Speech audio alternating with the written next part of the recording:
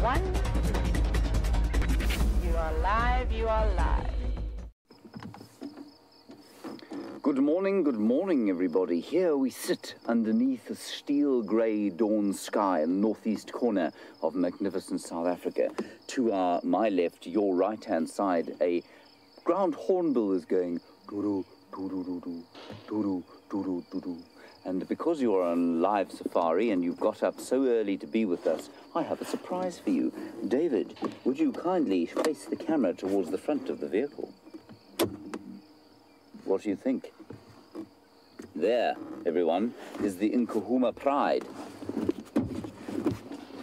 And they are doing what lions do best, which is absolutely nothing. Now, you are on a live safari, as I've said. If you've just stumbled across this website, you are most welcome indeed. My name is James Henry. On camera, as you may have heard, is David Eastall. Yes, that is indeed his surname, Eastall. Yes. Yes, we don't know where it comes from. And here's the lions now moving. There were 2 of them here, 2 of them further on.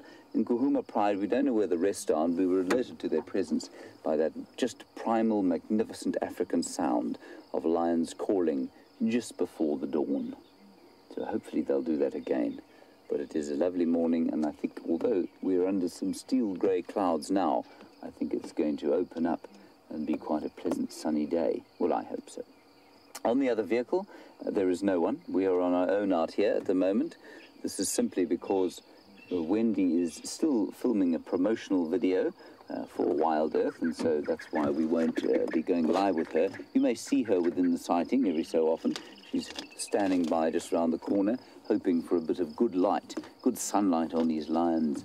But I think for the next moment, or for the next little while, let's sit with them and let's watch what they do. There's a lot of general game around here. I think their opportunity to hunt is probably well disappeared. This is quite bright light for, well, it's not bright for us, of course, but it is quite bright light for any of the animals out here. So let's go and see where the others are. Welcome to it, like I say. Please talk to us. Hashtag Safari Live or questions at wildearth.tv. If you're on the email, the YouTube chat works very well. It'd be good to hear from you. Ask us any questions you want to. Especially as I am on my own today with David. We would like to have as many conversations with you over the course of the next 3 hours as we possibly can. Louise is in the final control, and she is being ably assisted by Jerry.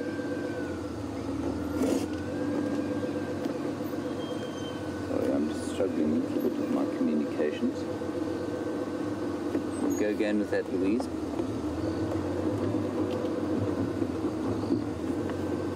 There they are.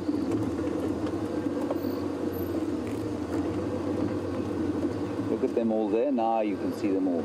So, I think I'm hearing your name correctly. Kaga 6. You say that I'm a magician. No, I'm not a magician at all. It is just simply blind luck that brought us where we are now. I'm just going to call Jamie. She's helping with the promotion today. So I will be talking to her periodically on the Game Driver radio. So you'll have to excuse me every so often. Jamie, come in. Standing by. Please feel free to approach all 4 here at the junction of Fireside Chat. Copy that, thank you. License okay? Yeah, I don't know if you can hear them, everyone, but just off sort of in front of the vehicle, so right-hand side of your picture, a very strident calling of at least one ground hornbill, a beautiful sound of the pre-dawn. They always call just before the sun comes up. Huge, endangered turkey-like bird with a massive chisel-like bill. Doo-doo, doo-doo-doo-doo. Doo-doo, doo-doo-doo-doo. Doo-doo, doo-doo-doo-doo. And that's about all the light we have here at the moment, given that the clouds are very thick. But soon things will brighten up, and when we came out here, David and I, it was dark, completely dark. It probably looks fairly completely dark to you, but in about 10 to 12 minutes it will be light. Now these lions are still looking around here, hoping that something might not see them. That's why we were sitting in the dark initially, was that we thought maybe there might be a prey animal around that had not seen them, but even before we got here, the impala were alarming off to the right-hand side of your picture, and to the left, the wildebeest and zebra were going and that's how they tell each other that trouble is afoot, the danger is nigh.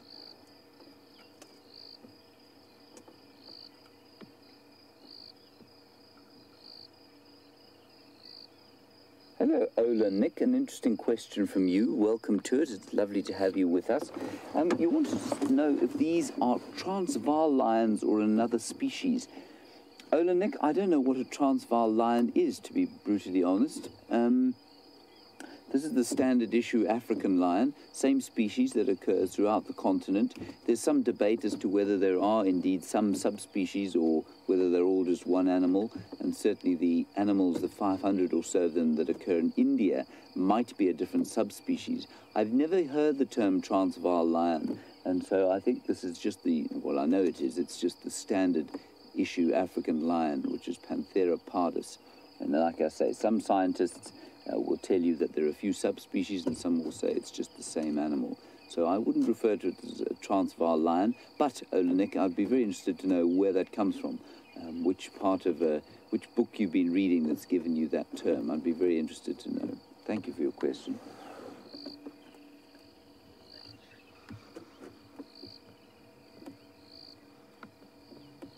Look, look, look.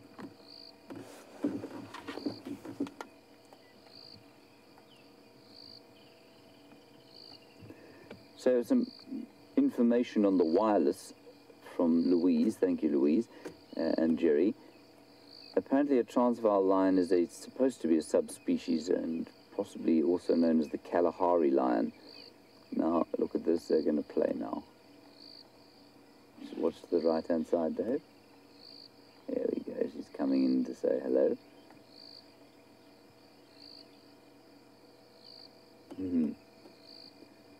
Just sharpening their claws and marking territory.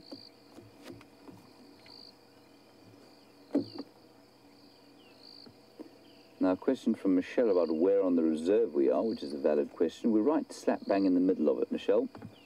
We're sitting on quarantine clearings, so-called because it used to be used as a sort of quarantine boma. So for species that were brought into the area, they would have been quarantined on this clearing for a while before being released, and that's why it's retained the extremely unromantic name quarantine clearings. You'd think it would be called something like, I don't know, something exotic, some wonderful Shangaan word, or perhaps a Zulu word. No, it is known by the medical term quarantine clearings. And it certainly is one of the most attractive parts of the reserve. It's really nice kind of parkland, which we as human beings, with our human psychology, find extremely attractive, with big trees and open grass underneath, and that tends to make us feel safe.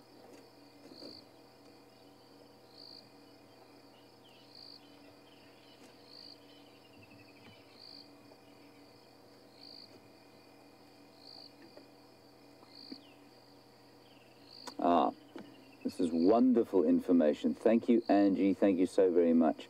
There's an article or blog from Cheetah Plain saying that the 5th Nkuhuma lioness, so there are 5 of them in this pride, is mating, in fact, with one of the Birmingham boys. Which one are we on there, Dave? Sorry. Sorry about that. Yeah, she is mating with one of the Birmingham boys somewhere around Cheetah Plains, which I think is fantastic. And we know that at least 1 or 2, or maybe even 3 of the Styx lionesses are pregnant. We know, too, that they have sired some youngsters at the Mala Mala Pride, so soon the Nkuhumas will complete the imperial takeover of the Birmingham boys by producing some cubs of their own, and that will be very exciting indeed. And as I said the other day, when we were doing a little rain section under the water, no, what's the word I'm stretching for? Roof. Under the roof, we were doing a rain section, and we spoke about how incredibly cute a lion cub is. I think the cutest thing in the bush. Now that lioness looks to me a bit ropey.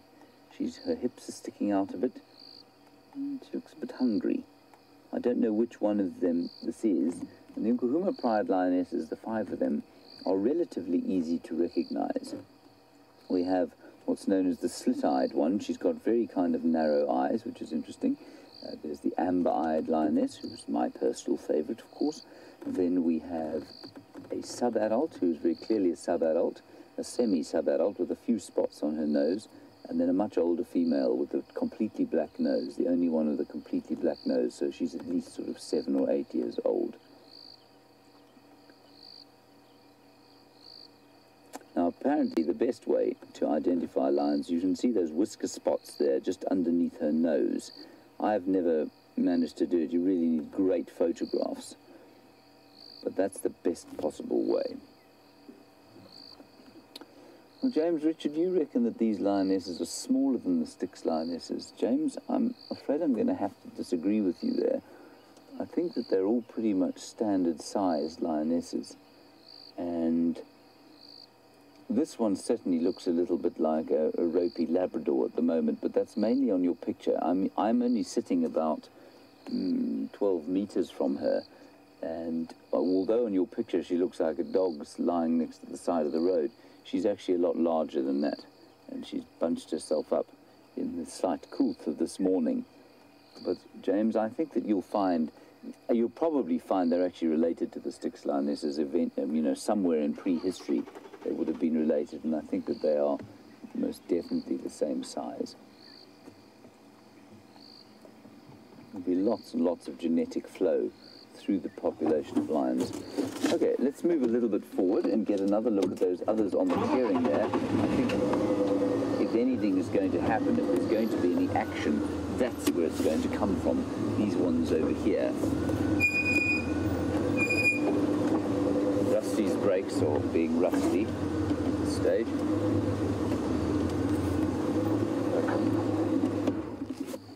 There we go.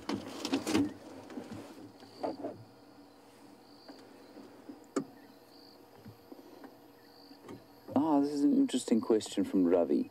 Ravi, your question's always fantastic. Well, that lioness has spotted something. She's thinking about hunting.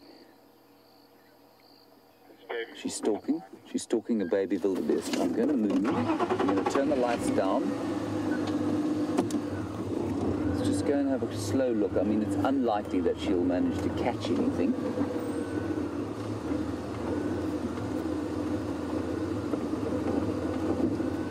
There's some zebra watching her. I'm just trying to get the...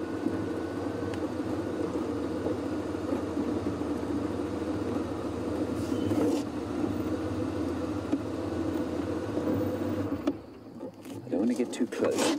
I don't know if you can see. Yes, you can see. You can see the zebra just beyond there, and beyond them, some baby wildebeest. But those zebra are very wily indeed. They've seen these lions. They know precisely what's going on. And Dave, if you swing around quickly to the left there, you can see this one hiding behind a tree, or thinks she's hiding. She's smelling something, and then to the left of her, there's another one just lurking behind a bush. And they're all looking about the place, seeing if they can see something good to eat. Brent, were you trying to reach me earlier?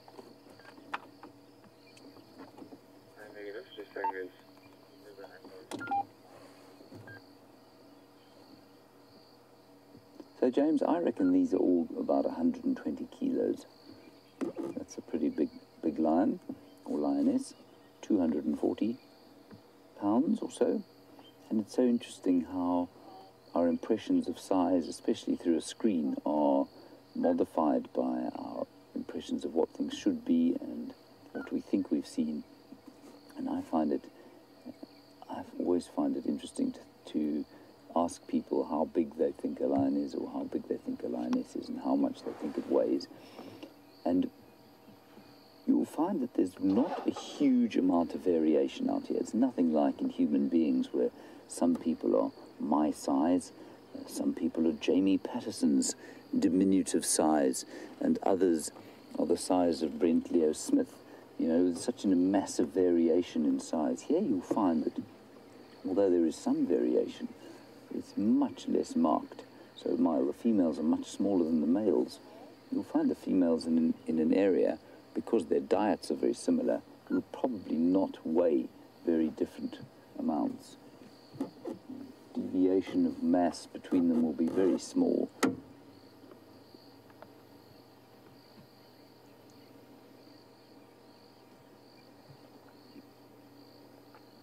Thank you, Natasha, for a question that I cannot answer. You're in Ontario and you want to know how many teeth a lion has. I'm going to guess, and I should probably know, but then I'm going to ask that somebody try and find out for me. So they've got 4 incisors on the top and 4 on the bottom, 4 massive canines, and I'm told that they have 30 teeth as adults. So let's work out what those are. There's the 4 incisors, top and bottom. There are 4 canines. That takes us to what, David? 12. So there must be then probably 1, 2, 3, 8 molars. 5? No, it can't be. That cannot be right. I'll try and figure it out, everyone. Here we go. 12 incisors, 4 canines, 10 premolars, 4 molars. I'm astounded that there would be 10 premolars. It means that there must be an odd number on top jaw and bottom jaw. Cool, thank you very much. That's really nice information. Now, of course, a molar and a premolar on a lion is very different from the molars and premolars that you have. Yours are designed for crushing things like seeds and for masticating things like meat and vegetables, whereas a lion's molars are very sharp-edged. They're not flat like ours. So if you run your tongue over the back, your back teeth, you can feel that they're flat. They're flat in the bottom there. Whereas if a lion runs his teeth over the back of his, or runs his tongue over the back of his teeth, you will find very sharp edges for cutting meat. And lions, of course, don't chew their food. They just bite off enormous chunks and swallow it whole. She looks like butter wouldn't melt in her mouth, doesn't she?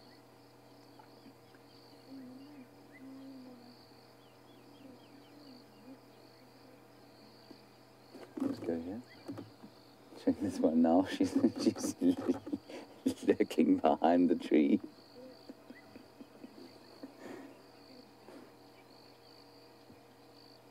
Oh, stepping out from her hiding place.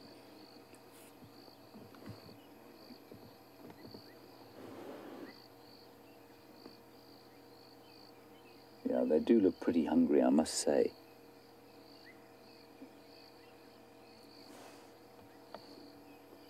Look how beautifully she hides behind there, how she just disappears behind the colour of that fallen Terminalia tree.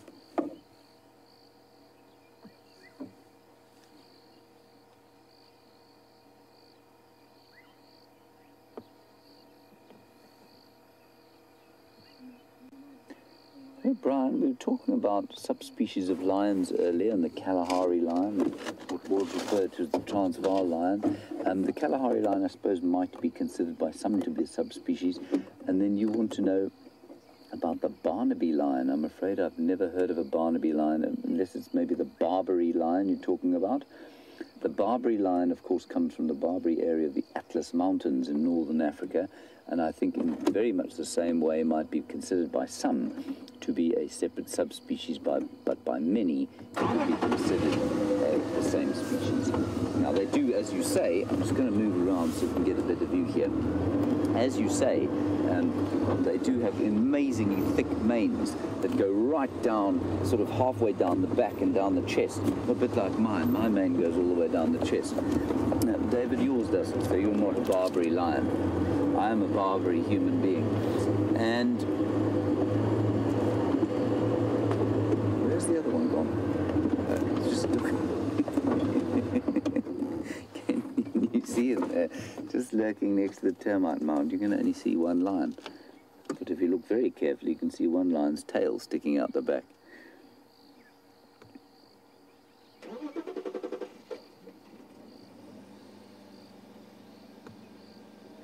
So there you can see a wildebeest in the background. Can you see the wildebeest?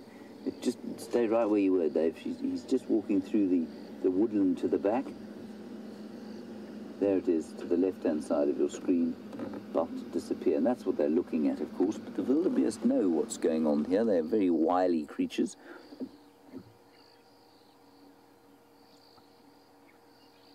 And you can see in the flat light, and by flat light I just mean the fact that there is no contrast because the sun is not out yet. Everything kind of does meld into the background. Yeah, wildebeest and zebra, huge herd. Now that wildebeest herd has done so well to escape the attentions of the lions. They've managed to raise all 10 of their little babies to the month that they have now. They're almost 3 months old now, well, 3.5 to 4, some of them. And that means that they will be very adept at getting away from things that want to eat them.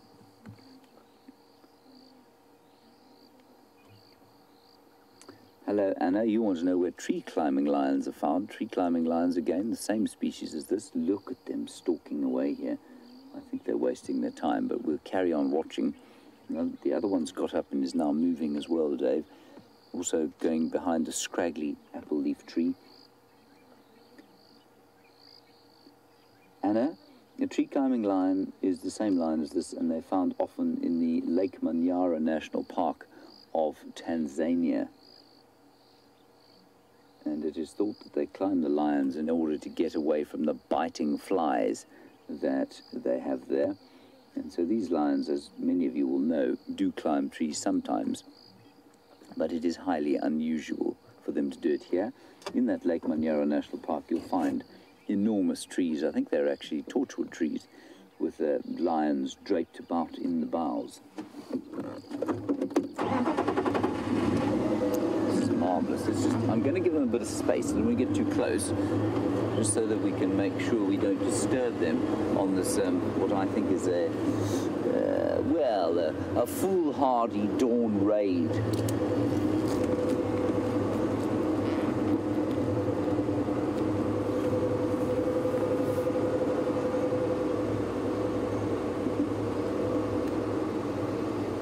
Nice question from Monkey Man here as we watch them sort of on the hunt.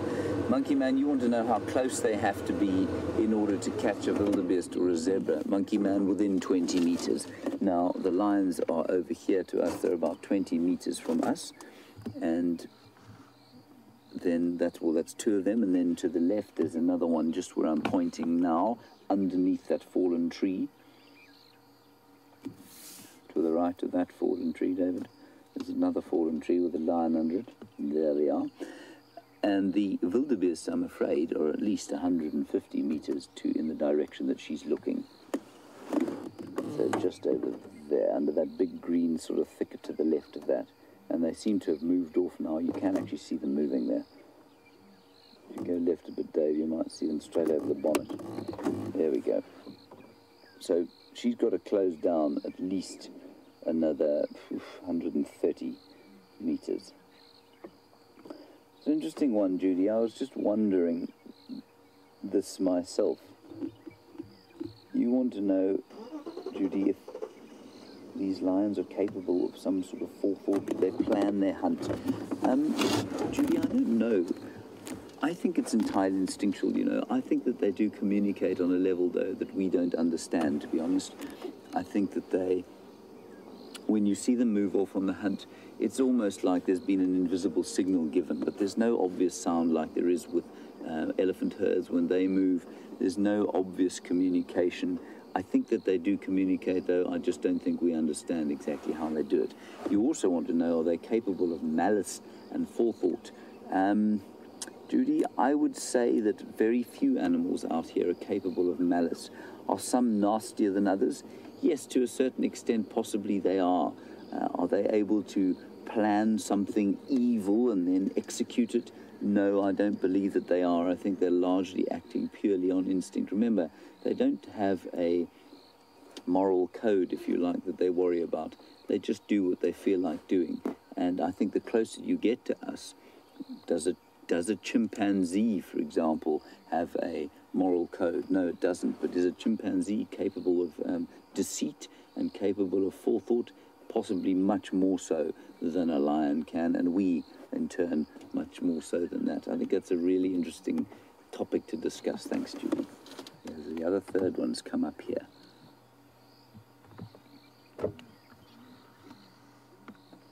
And I don't know if you can still hear, but those ground hornbills just keep going.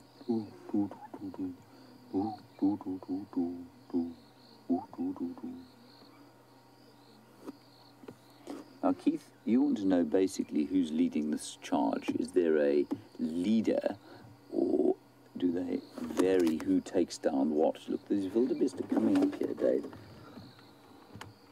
I think they can smell the lions, they can see them, and there's a big bull now come to have a look. Now, the lioness approaching him is about, Dave, what would you say, about 100 meters? Maybe 300 feet? Just over, but she's definitely been seen. Oh, that's a wonderful picture. Look at that wonderful light. So, Keith, I don't believe that there's necessarily a leader. I think possibly if we watch the Nguhuma Pride hunt every single time they hunt, we might find that there's a certain order of things that is maintained. Here she comes. They're all alarming at her. But yes, they will all take an animal down. Of course, they don't know where an animal's going to run, and often they will ambush it. The animal will run in a different direction towards the lioness that isn't actually hunting, or that isn't actually in the stalk, and she'll then take it down. All right, we're going to move here, just to give you a better view of what's going on.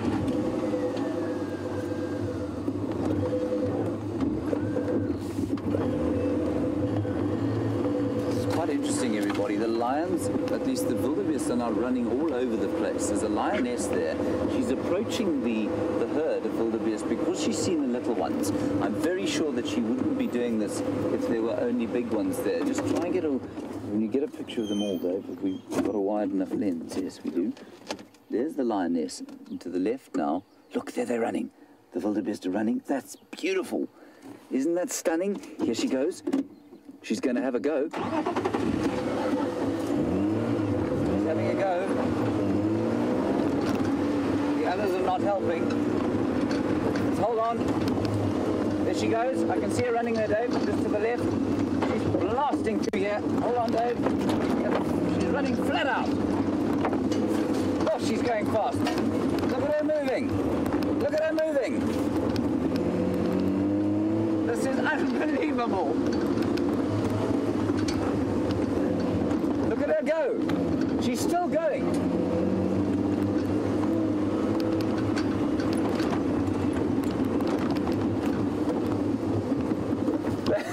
That was just unbelievable.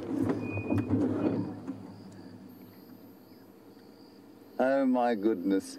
How she didn't catch one of these little things, I don't know. That's so unusual. You don't see that. She was running like a cheetah after them. And the others just sat and watched in bemused astonishment as she totally discredited all the books on how a lioness is supposed to hunt. She approached them straight across the open. Well done, you clever girl. Well, not so clever, but you certainly gave us a hell of a thrill.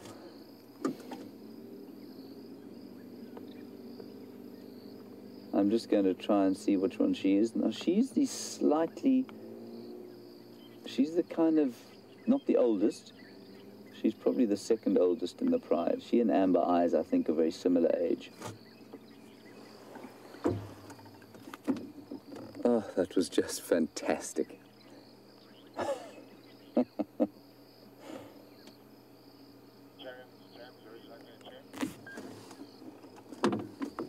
And Brent, I've got her here. She's stopped at the side of the clearing.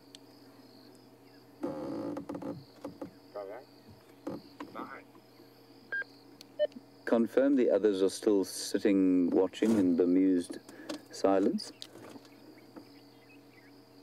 Brent is also around, everyone. There was one next to Jamie where they were just watching. I did see one of the others also run.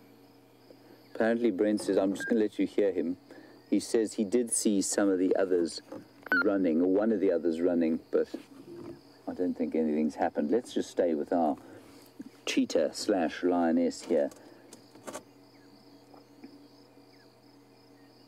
I've never seen that before, everyone. I've never seen a lioness run like that. Listen, they're calling now. Listen, here she comes, Dave. There she is. She's calling. Jerry, you're in Illinois and you want to know what the success rate is of a lion on a hunt. Not very impressive. I think you'll probably find it's not more than 20 or 30%. So 3 out of 10, 2 to 3 times out of 10, they will catch. If they adopted the approach that this lioness approaches, I think you'd find it would be much less than that. See, she's calling. You can maybe just hear her going, ooh, ooh. This is just too special. Yeah, it's wonderful.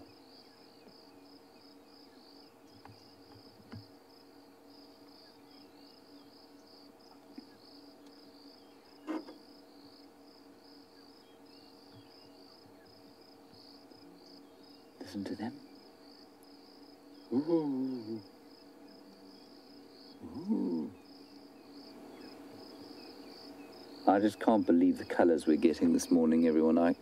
Even in this incredibly thick cloud, the colours of green and tawny and the tree stumps and this beautiful flush of verdant green that we have on the clearings, I just think is so wonderful. Look at her lying there.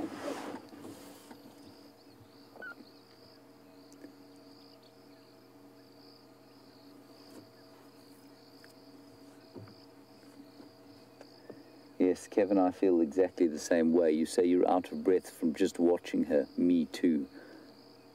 That was incredible. And of course, we don't normally get that across a clearing where we can follow them at high speed and not disturb it. I mean, we were probably about 50 meters to the side of her. Here we go, Dave. Here comes the other one coming in to say hello. Just over there. Now, this is the one, I think, that we refer to as the slightly sort of narrow-eyed female.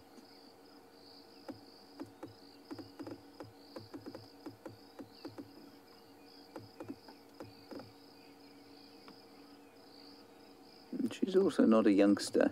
You can see her nose is completely black.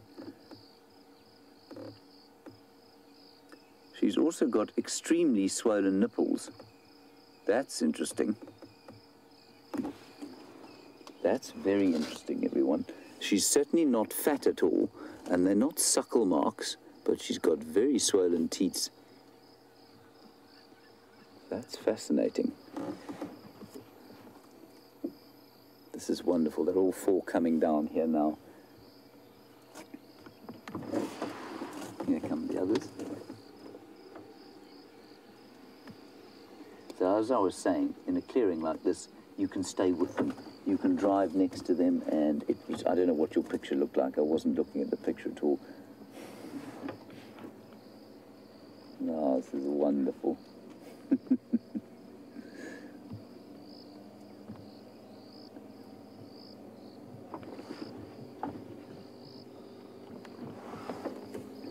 Another one.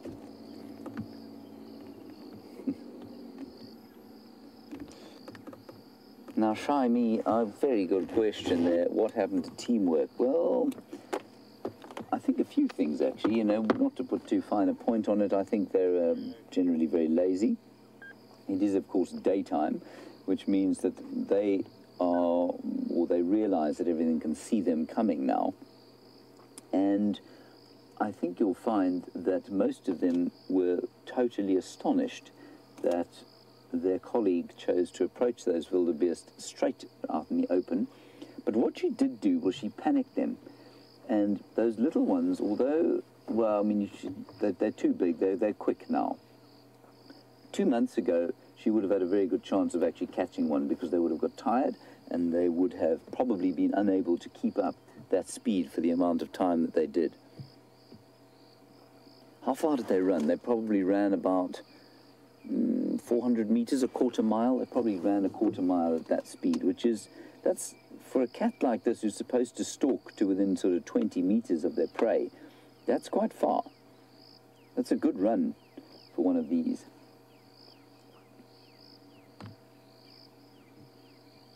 And I mean, we were really moving. We were probably doing, at one stage, we were probably doing about, I don't know, about 30 miles an hour. And Christopher, you're in Arizona. You want to know if this is it. That's it. Will they stop hunting now? Will they try and follow that herd? They won't follow that herd, Christopher. I don't think so. I think that herd is probably somewhere near southern Zimbabwe at this stage. So I don't think they're going to follow the herd, Christopher. I think that they might, look, if something comes past here, they'd think about hunting it. But I mean, they're all four laid out here in the wide open space of the clearing. And that is not exactly typical hunting behavior. I think you'll find that they were hunting last night and probably failed quite dismally to catch anything. And so that's why they're just they'll try anything that they can in the morning before they go to sleep for the rest of the day. We're going around the corner side there, Dave.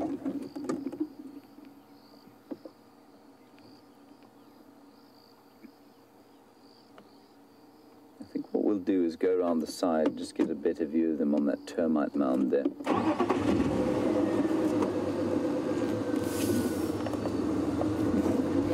Diane, you say she's not breathing heavily after that impressive sprint.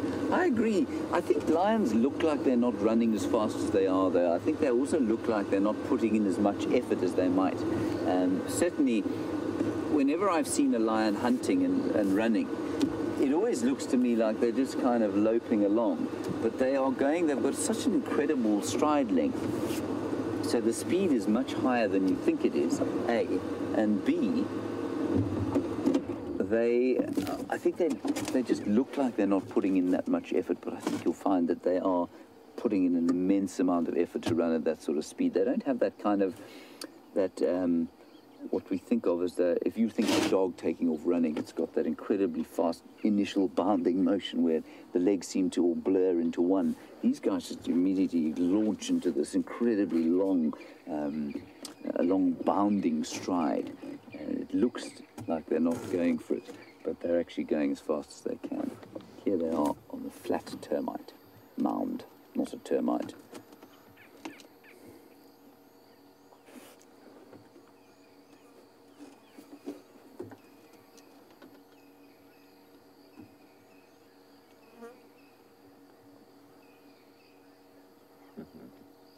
Which sighting was that, David?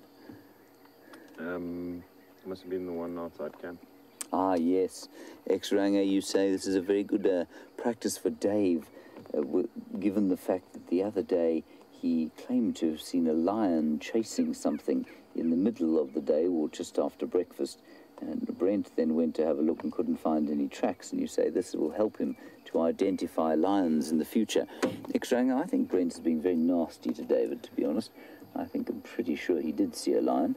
They're quite difficult to mistake. Brent thinks that he saw a kudu chasing an impala, which I think is a little unfair.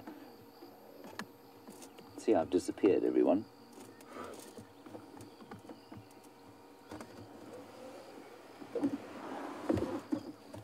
But don't worry, David, I believe you. Thanks, James.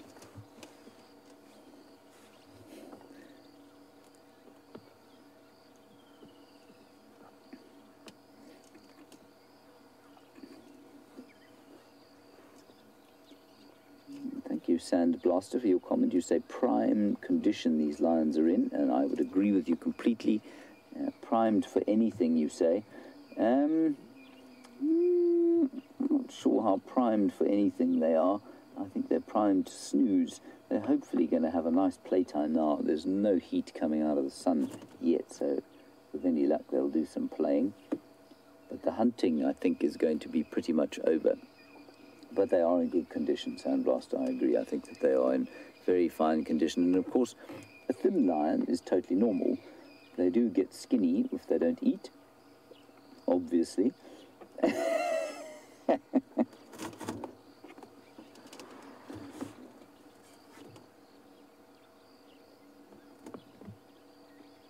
at that.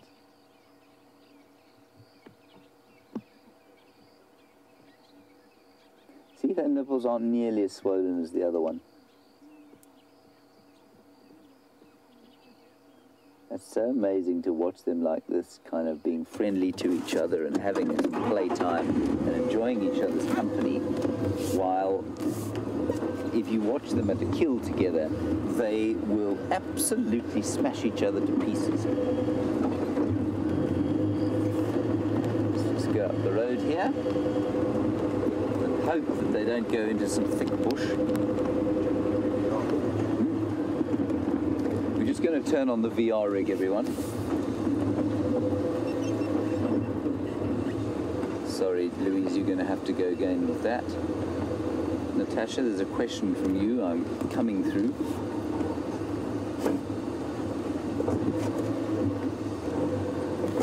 Now you want to know what animal the lions are most successful at catching out here. This pride is pretty adept at, they're quite variable. They catch quite a few buffalo, young buffalo these days, latterly, because they've lost the help of the young male who used to live with them. That's Junior, a great favourite amongst our loyal viewers. I'm just going to turn the VR on now. The VR, everybody, is this ball of GoPro cameras that you can see in the left-hand side of your screen, and that'll give us a 360 view of everything, so like a cylindrical, spherical view of the world. So if I start talking that way, that's why I'm talking that way.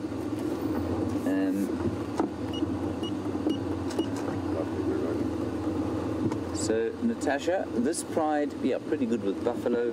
Never seen them catch a giraffe. Look over here. Watch to the left there. About to scratch. I thought she was going to scratch.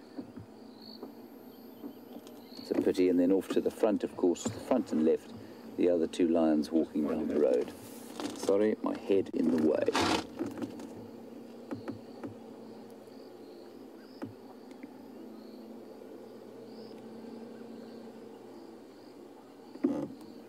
All the cameras working, though. It's interesting. Terry and Santa Ana, since the females do most of the hunting, are they able to run faster than the males? I've read that they can. I don't believe it myself. They certainly look a bit more lithe and flexible, for example, than a male lion does. But a male lion is a powerful, powerful beast, and I think that they are extremely quick off the mark. And certainly they're not, I'm just trying to think of the human equivalent. If you look at a sprinter like Usain Bolt, for example, if you look at his build, he's muscly, he's big, he's not a skinny marathon runner type like a wild dog, for example.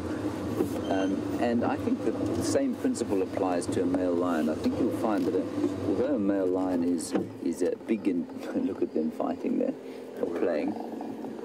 Although a male lion is a very large animal and built for fighting, they are incredibly fast as well. So if we're a little slow getting to the lions on the camera, everyone, it's because Dave is operating, of course, a ball of GoPros at the same time. Right, let's get next to that. Now what this VR rig, for those of you who don't know, will do is it will allow a spherical view. So if you eventually see this footage, you'll be able to see me talking to you, and just over to the left, of course, you'll see the lions walking in the front. One now pouncing into the bushes there, coming towards us, straight towards the front of the car. It's so cool. I don't know how on earth she got through that huge thicket. You'll be able to see the grey sky above.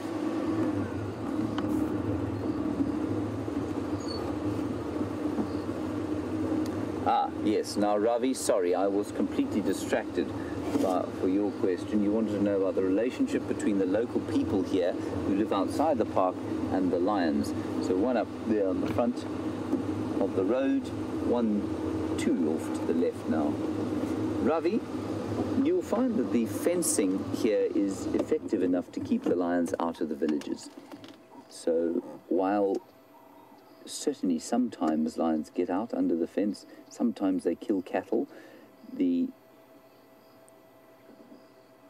can hear another one calling. Way in the distance. But Ravi, basically, it's the chances of a human-lion conflict where a lion would harm a human being out here are almost negligible. So lions do sometimes get out of the reserve, and then they will normally kill cattle and then come back into the reserve. So that is not usual. It's quite unusual. The further north you go, the more usual it becomes because the fence isn't in such a good condition. But out here, it's really uncommon. Now, the difficulty then, of course, is what happens to that lion when they get out.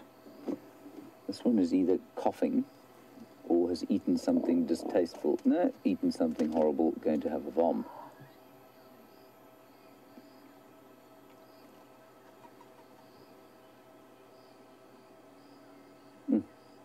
Anyway, Ravi, if a lion does get out, and if a whole pride gets out and they become a menace, obviously it then becomes very difficult to contain them. So sometimes they have to be relocated. But for example, if one of these lionesses got out of the fence, killed the cow, and then came back into the reserve, there's a whole arrangement for compensation for the local people if they lose cattle to lions like that. And then the lioness would just be left alone. But if they made a habit of it, then they would have to be moved. Look, look, look, look, look. Just fighting there, not fighting, playing. Looks like they're fighting sometimes. We'll just get around in front of them there so we can stop the car and you won't get seasick while you watch these magnificent lions. It's so nice to see them doing something other than lying about, doing absolutely nothing, which is their general default position, which is not a criticism of theirs, it's just how they're built. We go through the trees here, just get into a position where we can see them. Just over there to the left-hand side.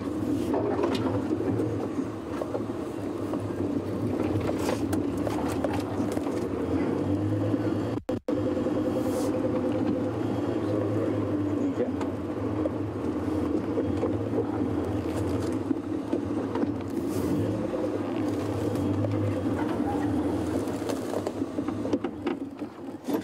Here come the lions. Look at them wandering down the path there. Straight towards us. Here's Amber Eyes. Look at her eyes. There, we can see that very obvious amber colour. Look at her. She's only about a metre from the front of the vehicle, 3 feet.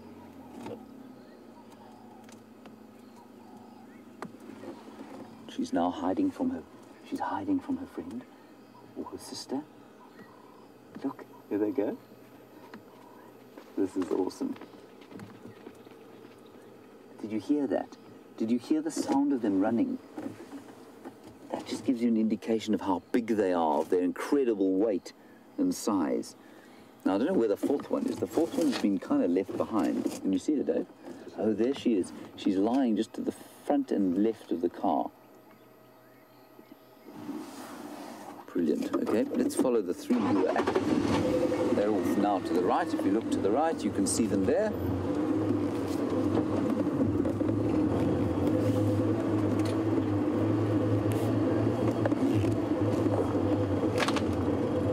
Now digging. And then running.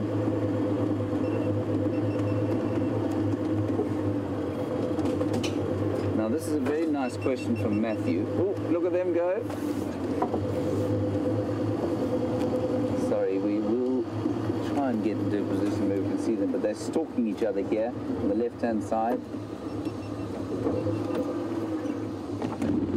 Matthew, you want to know if I think that this green vegetation is disadvantaging them because it's not obviously as typically coloured as they are. So if you watch the ones in front of us where they're walking through that long, what we call yellow thatching grass, you can see how the tawny colour is much better suited to that dry grass. Matthew, no, I don't think it does. I'll tell you why I don't think it does. Because they are designed, of course, to be camouflaged when the vegetation is at its most sparse. Now, in winter time, when it's brown and tawny, the same colour as they are, then the vegetation is very sparse. There are no leaves on the trees, and the grass is very short, and so it's easy for them to hide. But in summertime, when the leaves are like this, so if you watch this lioness coming off from the left-hand side here, You can see her coming through the green trees.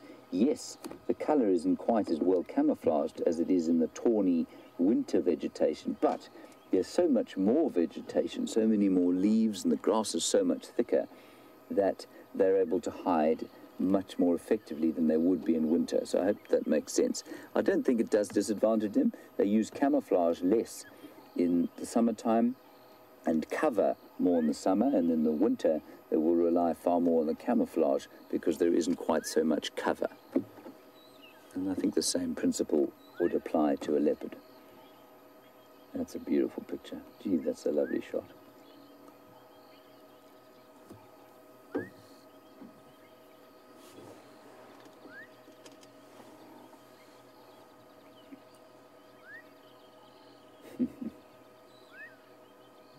She's calling. Listen. Can you hear her? Ooh. Ooh. Ooh. So soft and subtle. And just see her throat moving. You can probably just see her throat moving there.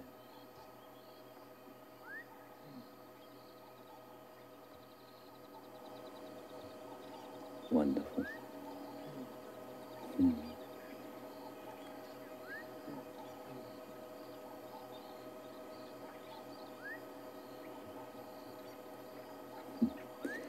Now, Star, you want to know about whether or not they use.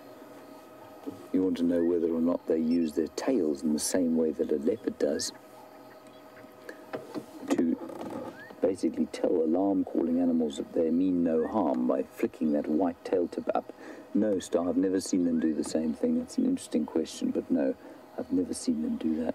So they're off to the front, dead straight front. We've got Lioness. She's looking. They're stalking something. Here goes to the left, another one, and behind us, obviously, there's been some communication. It's the other lioness coming through here. Back far left, she's coming through this thicket of scraggly trees. I thought they were stalking something, but they just saw each other, reacquainted themselves. Now watch. Let's see what happens. Watch the one on the ground and see if she jumps up. Yeah, look at her.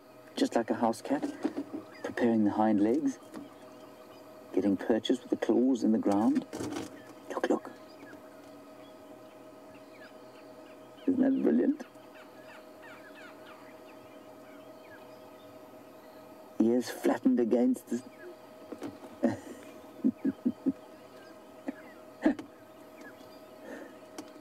That is fantastic. Slight irritation there on the face of the older female. I think that is a slightly younger one there. And there's some impala alarm calling off to the far, sort of right in front of the vehicle. So I think they've smelt or seen these lionesses. So just the three of them at the moment. The fourth one, I think, is just further forward.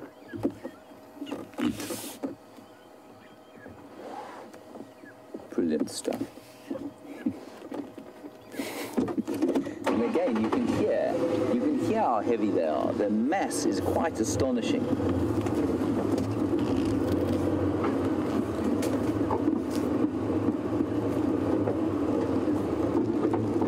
They're way out in front is the fourth one. So we've got two on the right, one on the left, one out in front. And we're heading straight for the one in front.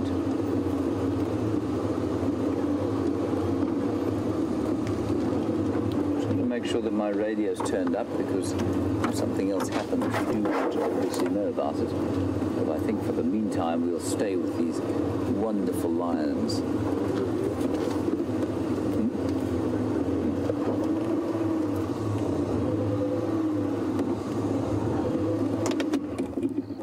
Watch them now. Watch them left and two right, one in front. And see them stalking each other. One on the right now about to stalk the one on the left. There they go. A combined attack. There you can see the size difference of the one in the middle. Clayton, you want to know if these lions had never seen a Land Rover before, would they be so relaxed? Would they be so confiding? No, they would not. They would run. Lions that you see for the first time, I've seen a few times, they will run away. But it doesn't take long, because they're so confident, because they know that so little out here is a threat to them. It takes very little time for them to habituate, become used to vehicles, and then just relax completely around you. It's a very good question, of course, as to how on earth we can possibly be so close to Africa's apex predator. Well, second to us, of course.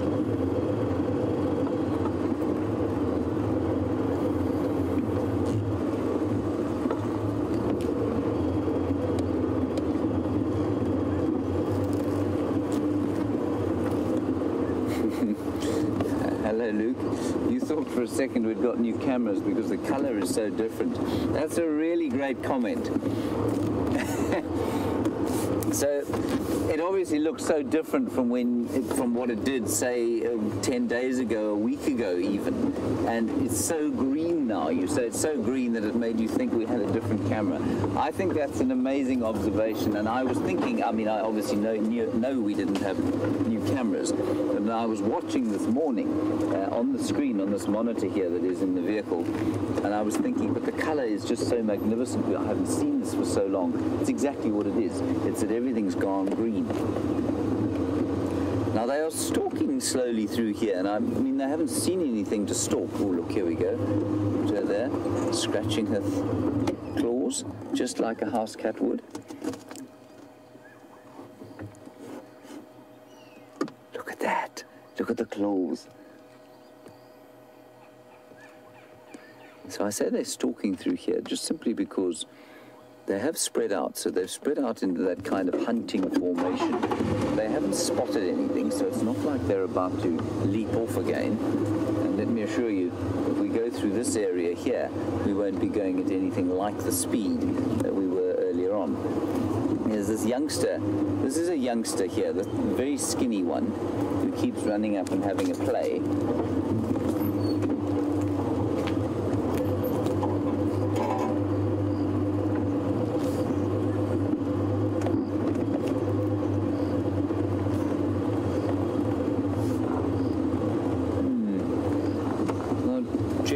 Obviously been watching some cheetah, so they're all on the right hand side now, one behind and then the three in front here.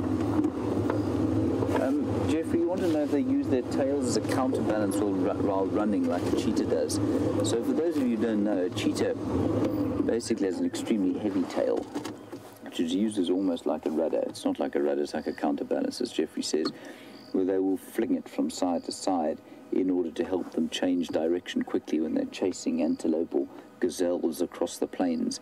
But Jeffrey, no, I don't think lions would, because they're not normally running at those sorts of speeds for that length of time. So I think that you'll find that the tail proportionately is far smaller than that on a cheetah, and therefore would be pretty useless as a counterbalance.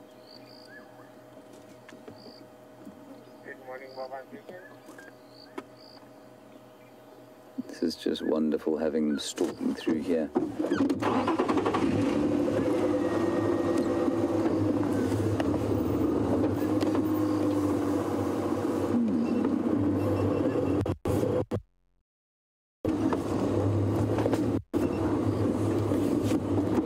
Hello, Ravi. Another nice question. Very fresh wildebeest tracks here. Now, I said that they wouldn't follow the wildebeest herd. I suspect that maybe they are stalking them through here, hoping that they will get caught in the thickets here. That's interesting.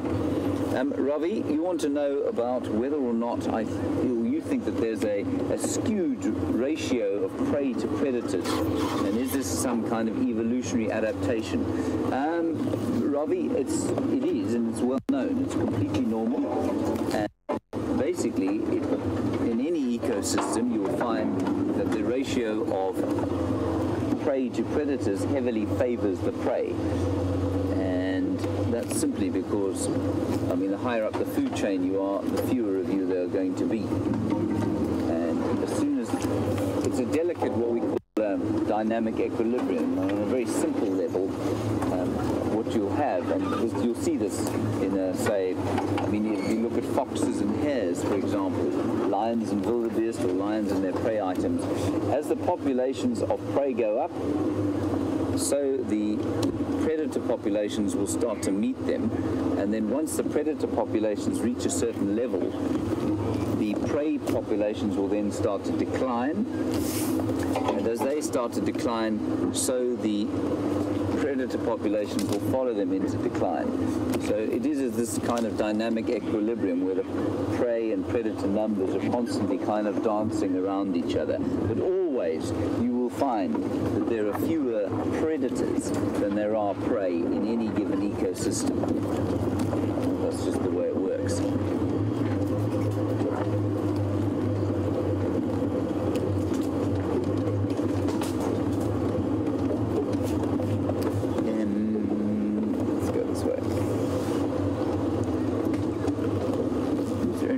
Debbie, a nice question from you. Dr. Debbie, you want to know how much does it throw off the hunt if one of the pride members is missing, like one of these lionesses is. She's busy solidifying, shall we say, her bond with the Birmingham boys. Look up here. Look up on the termite mound there. How cool is that? Oh, that's just wonderful.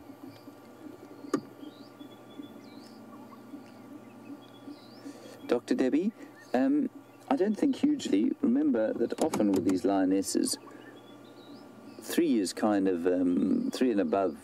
There doesn't seem to be a huge amount of advantage to having any more in the pride as far as hunting goes. So while there are 4 of them here, you know, one of them is a sub-adult, so maybe that is quintessential Sphinx-like lion behavior, isn't it?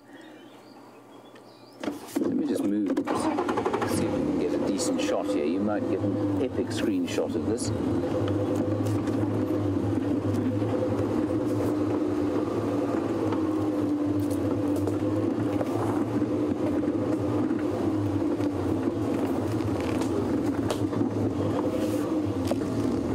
We're going to get quite close here, everybody, so just hold your breath. Don't make any loud noises.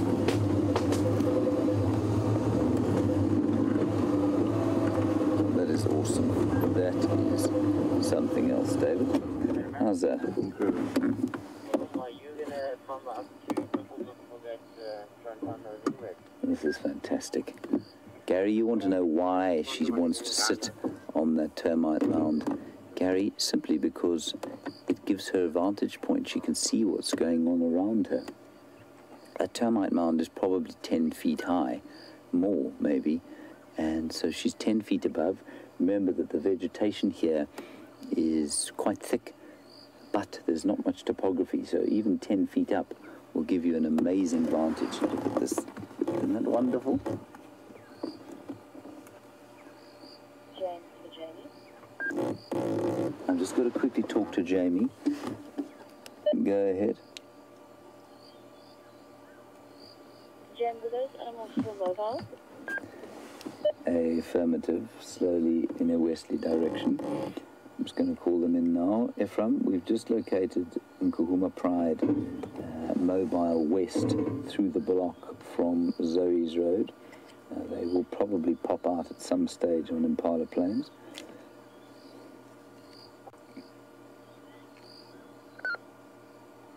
Copy.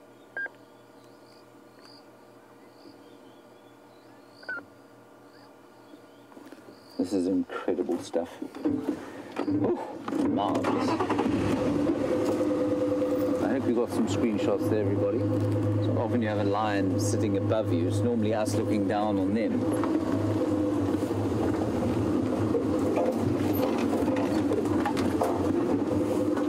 Hello, Mercedes. We were looking there at the lioness sharpening her claws. To know if they keep growing like the human nail does. Yes, they do. Just like your house cats, just like your dogs, they will keep growing.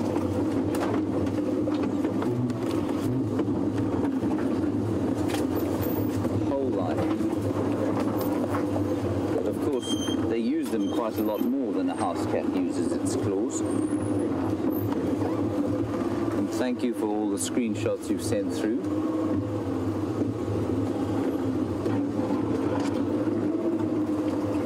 So I think they're probably getting to the stage where they're going to think about going to sleep for the rest of the day.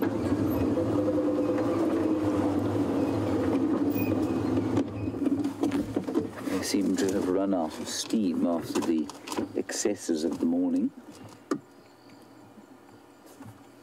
Gosh, they have given us a wonderful run around.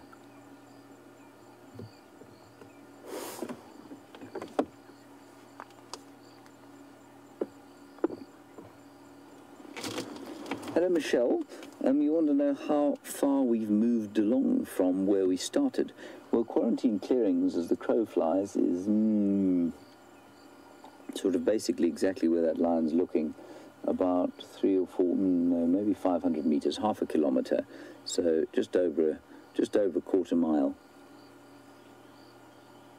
So not far. Maybe a little bit more than that. Call it a third of a mile, 600 meters.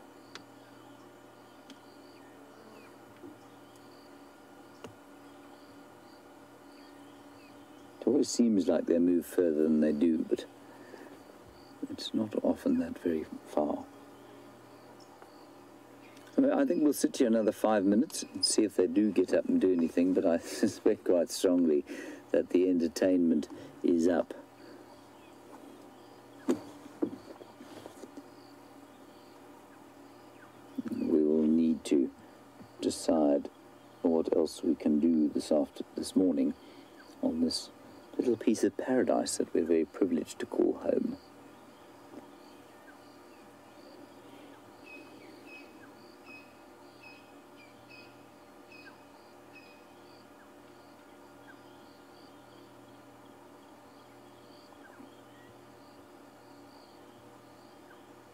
Look at the colour, it's just too wonderful.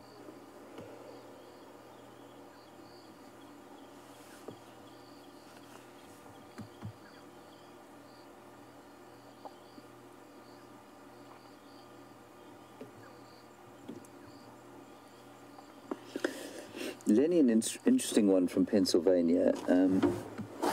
You've heard us, sorry, I'm just looking at that one there. You've heard us say that lions don't attack us in the vehicles simply because they don't see us or smell us or perceive us as prey. They also are not threatened by us standing up in our bipedal posture, and therefore they don't sort of charge us and say go away or run away from us. And you want to know, does that situation change in the night? Yes, it does to a certain extent. Lenny, remember, a lion never sees a human being as a prey during the daytime. A lion sees a human being as a threat, as a predator. And so any time a lion reacts in an aggressive fashion to a human being, I mean, bar the very odd exception to this rule, which tends to kind of prove it rather than disprove it, a lion sees a human being as a threat. So if they ever were to act in an aggressive way, it would be because they felt threatened. Now, Lenny, at night time that does change, because a lion, that's when a lion is very clearly on top of its game. And also, at night time we can't see, and they can tell we can't see. If you blunder about in the darkness, tripping over things and walking into trees, they'll immediately be able to see it. They will see the way that you don't see them, and then you will suddenly become very much like a prey item. So lions on foot in the night are certainly dangerous to human beings. Lions on foot in the day, almost, there certainly are far more potentially dangerous things out here than a lion on foot during the day. And they just don't realize how basically pathetic physically we are.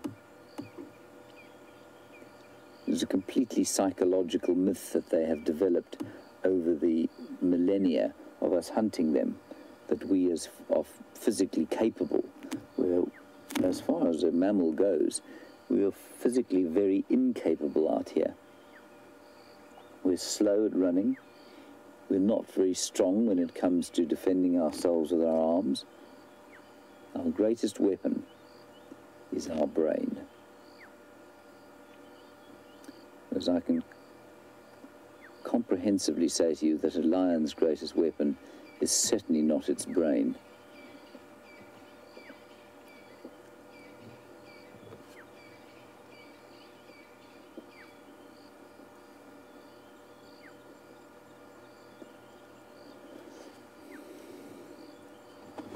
Hello, Book Diva. You are wanting to know what a lion weighs. A lioness weighs about 120 kilograms, which is about 240 pounds. Look here, Dave. She's seen something, and I don't think she's stalking a mate. I don't think she's stalking her friends. That's Amber Eyes. Look at how she stuck her shoulders up. She spotted something.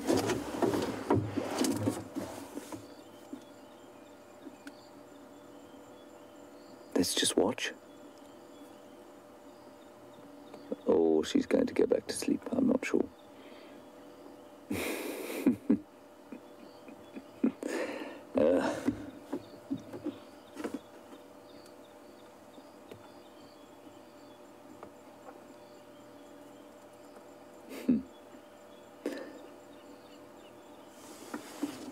So, Book Diva, about 120 kilograms, 240 pounds. A big male, 180 to 200 kilograms, which in turn works out at about 440 pounds for a big male. That's pretty large. Okay, I think we're going to pack it in now and go and see what else we can find. I don't think these lions are going to do much. That one has got an itchy belly.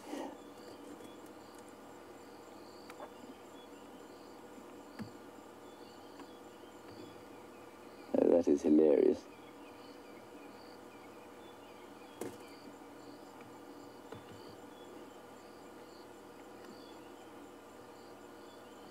Just see when she lies down. I think there's something through the thicket there that caught the attention of one of them. Now, while they won't normally hunt during the day, if something was to come past here and provide them with an opportunity, they certainly wouldn't stare the proverbial gift horse in the mouth. They'd absolutely take it down if, say, a wildebeest came wandering through here.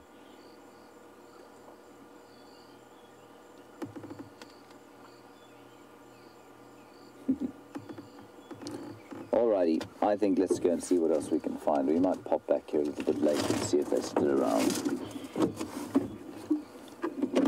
Good, well that was an excellent start to the morning. Very lucky we were. Dave, I'm going to ask you to do something very difficult here. There is a scraggly branch here with a red bug on the top of it. Can you see it? Just in front of us, a branch that goes up like that. And there's a bright red bug on the top of it. So if you come, no, it's the one to the right of where you are now. That's it, there. If you zoom in on my finger, that's it, there, well done, good job. Look at that beautiful, beautiful color.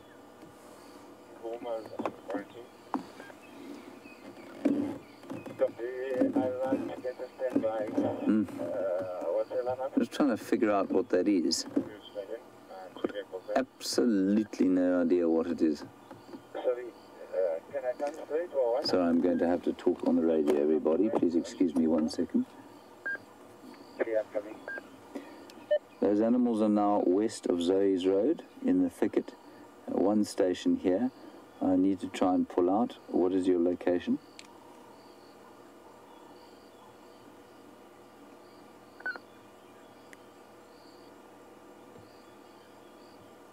Sorry everyone, I just need to quickly sort out somebody else trying to come into the sighting.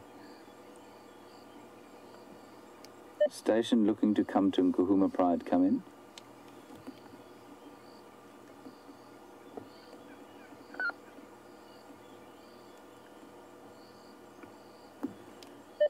One small station looking to come to Nkuhuma Pride, come in please. Stand by, stand by. Did you copy my message? The animals are to the west of Zoe's Road. Yes, I copy. Okay, copy. I'm going to leave the sighting. The animals are static. I will leave a branch on the road where I come out. You just need to follow my vehicle tracks in there. Copy, Malum, Lutmatata, Nkomo. Agunamaga, loku au kumi undi utani kumala radio. All right. everybody. That was a wonderful start. So, of course, normally the radio and that sort of thing would be handled off air, but because we are the only air there is, we're going to have to watch it all, warts and all, as they say.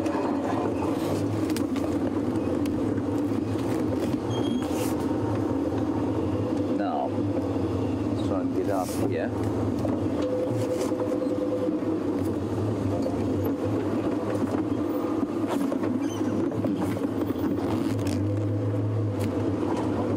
Jim Butler, you say this is your first drive after 10 days off in the Kruger Park, where you used all of your Safari Live knowledge.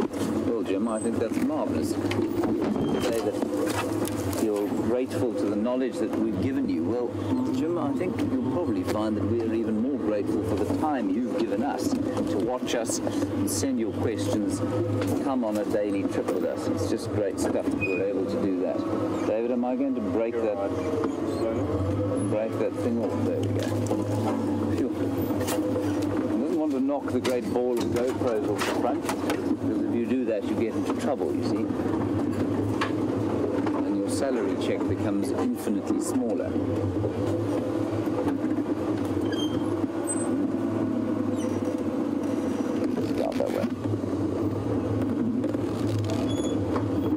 Hello, Dee and Linda. You want to see the hyenas? Well, I think that's a very fine idea. I'm more than happy to go to the hyena den. Let's try that. We'll try and make our way there.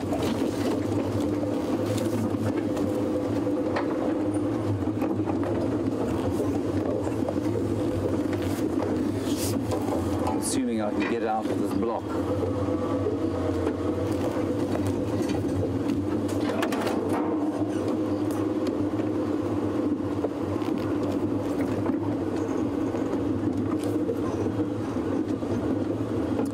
Curtis, an interesting one.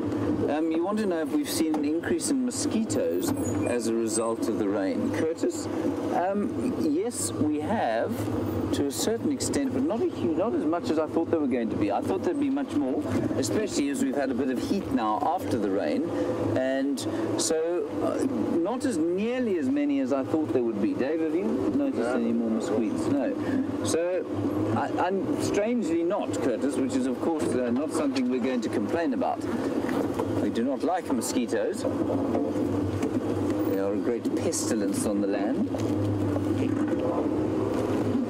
And I don't really know why that should be the case, Curtis.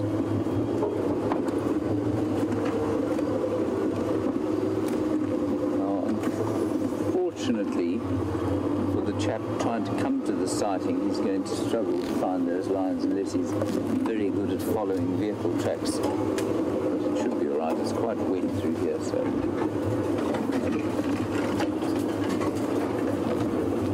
We'll just ease our way out. And then we will need to pick a suitable branch and put it on the road so that he can then follow from there. You can see the clouds. I mean, it almost looks like it might rain, Dom, but I don't think it's going to. I'm not sure what the fictional weather report says for the day.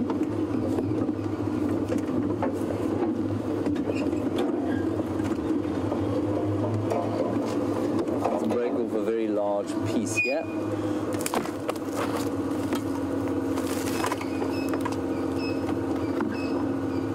Now, Chris Rogue, you're trying to identify that red bug that we were looking at, and you want to know if it wasn't perhaps a red burnet moth.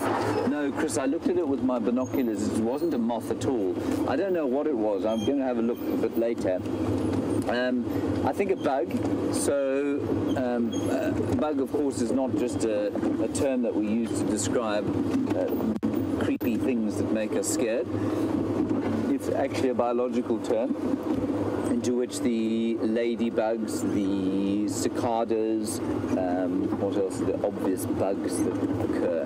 Ladybugs, cicadas, assassin bugs, those sorts of things, stink bugs, they all belong to the same order. And I think that was one of the order. So I'll try and find out which one it was. Right, there you are, fellow. Good luck when you arrive here. I think that's an obvious enough branch, Dave. Try and make something a bit more obvious. got another branch there, everybody. Hold on.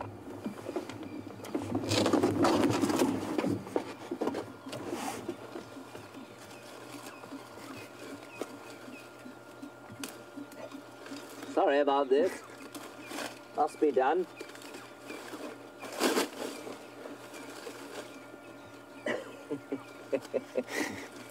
It's embarrassing. So embarrassing. There we go. This is an obvious branch. There we go. Ah, it looks like an elephant's been feeding there.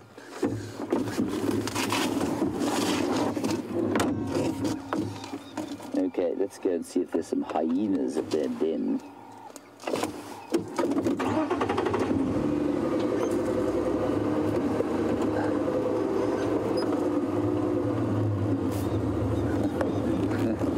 Hello, Judy H. You said that I should draw a lion to go with the branch to indicate where the lions are. Judy H., you obviously have seen my drawings before and therefore are wishing for some comedy.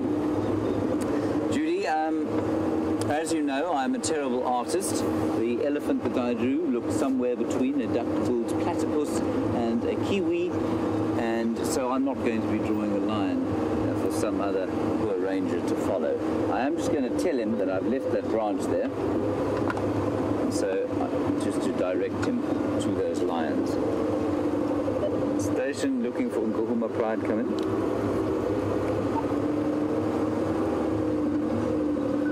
But if he's not going to listen to his radio, I cannot help the man.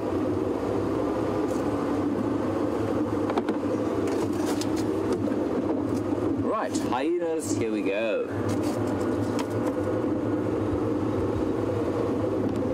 Yes, there is a mist rolling in, David. I did not bring my rain jacket today. Well, I've got mine.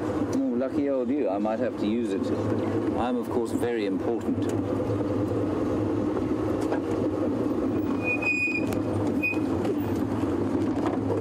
Cannot have me looking bedraggled on screen.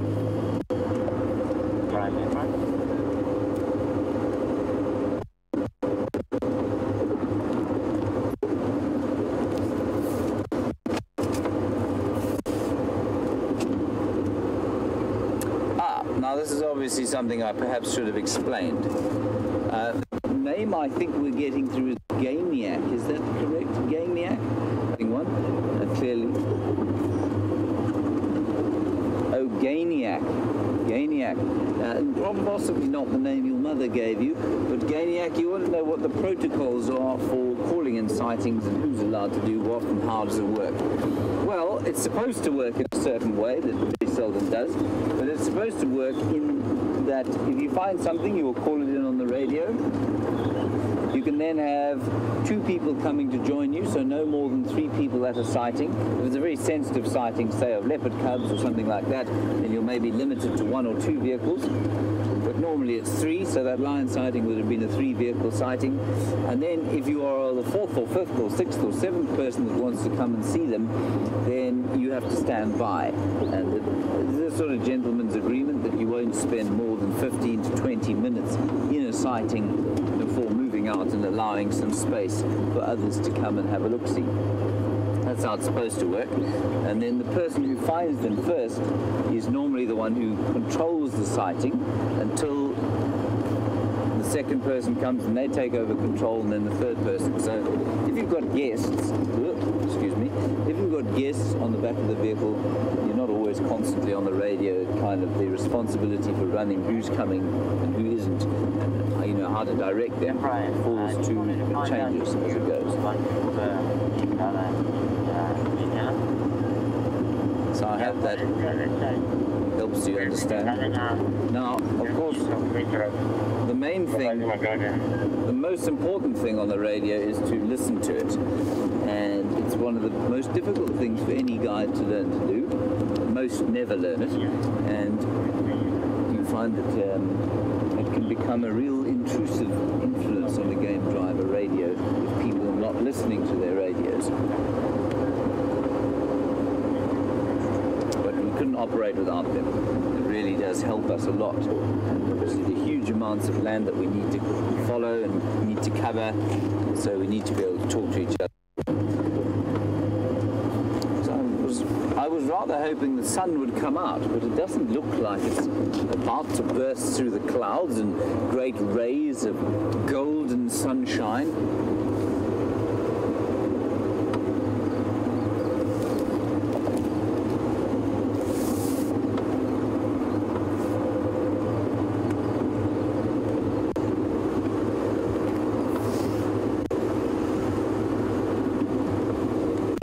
Texas, I think you're probably right. I called a bug a ladybug, a bug, at least a ladybug, a bug. But you want to know, you said you think that they're beetles, and so it would seem, Jeffrey, there they are in the book. And they are indeed in the section, if you look to the bottom left-hand side, called Coleoptera or beetles. Thank you very much, Jeffrey, for making a fool of me on live television. Of course, I made a fool of myself long before you did.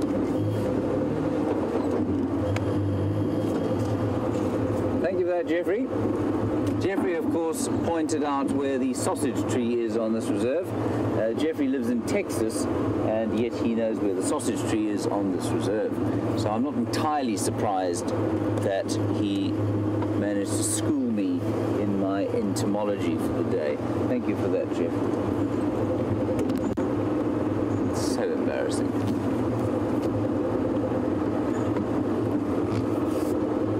Right, we're not too far from the hyenas now.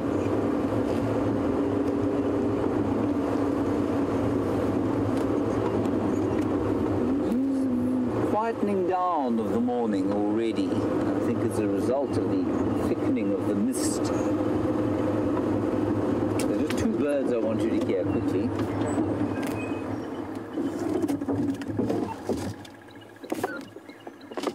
There are two birds to hear. One is the Steerling's barred warbler that is going tick-a-tick, tick-a-tick, tick-a-tick, tick-a-tick. Oh, there's another one. There's also the chin spot batis going, and then there's the crested barbet going.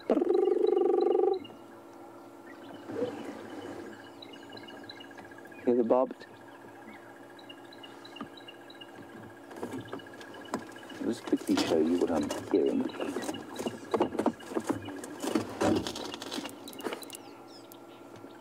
But is that other one? It's a tick tick tick tick tick tick tick tick tick tick tick tick tick tick tick. That is the most unusual.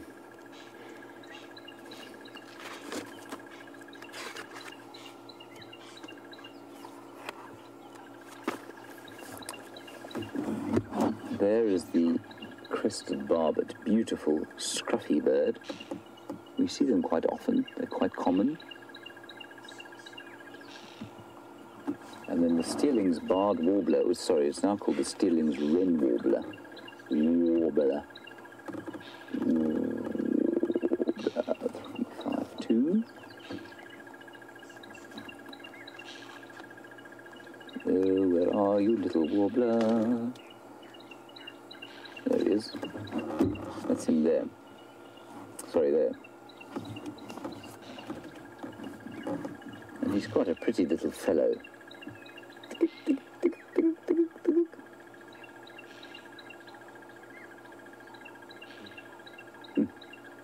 Steerling's wren warbler.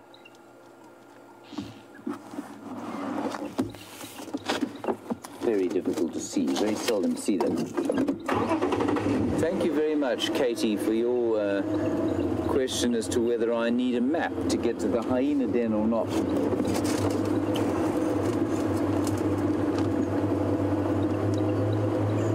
Katie is, of course, referring to the fact that despite the fact that I had been to the hyena den for maybe 20 times, I got lost going to it the other day. Thank you, Katie, for pointing that out to everybody. No, I don't need a map. I have Dave with me. He will remember where it is, so we should be okay. And then Katie in Nebraska, I'm not sure if you're the same Katie or not, but you want to know if birds have a sense of smell. Katie in Nebraska, birds do have a sense of smell. Not all of them. For example, I think, if I'm not mistaken, the crowned lapwing doesn't have nasal passages anymore. They've closed up and they've been replaced by salt glands. But certainly many birds do, and the most obvious birds that do use their sense of smell extensively are the buzzards or New World vultures. So your vultures that you have got in the New World, most closely related to our storks, who also use their noses to find prey. So yes, very strong sense of smell many birds have. Thank you, Katie. That was the road I took last time to the hyena den. We got there in the end.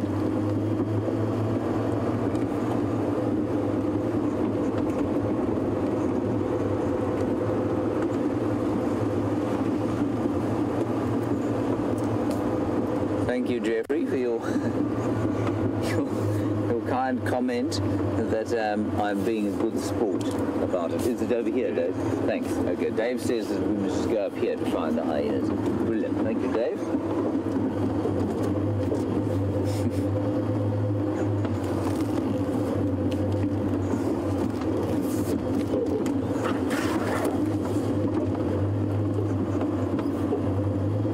It is a green and verdant land at the moment. Flowers through there. Here we go. I didn't think these things would flower again in season, Dave. You didn't? Oh, there's some further forward. Don't worry about those ones. Some better ones further forward. The baboon's tail, or Xerophyta retinervis, has started to flower again.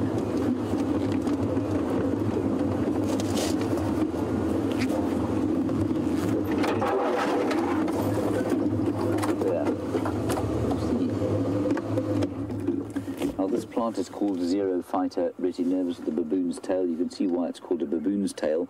And for most of the season, it has been a dry, very unattractive kind of stump. No leaves on it at all, just those kind of baboon's tail protrusions coming out of the ground. And now, within a week of the rain, it has put out some new flowers. Isn't it lovely? Stunning flowers. That's interesting, and I don't know if they have a smell. Louise, I will try and find out if they have a smell, but obviously I'm going to get out of the car right here. But they are white, and so it's quite likely that they do have a smell. White flowers often have a smell, where red ones do not. Now, let's just pop up here. I know that there weren't any hyenas here yesterday evening.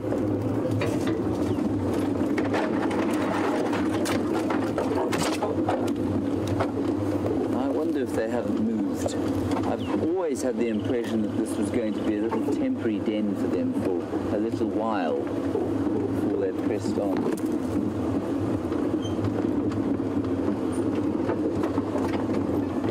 Now, Jamie, you want to know how often they change den. Well, they'll tell you, the books will tell you every 6 weeks or so.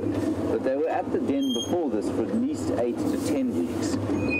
This one I've never seen occupied for more than 3 or 4 weeks.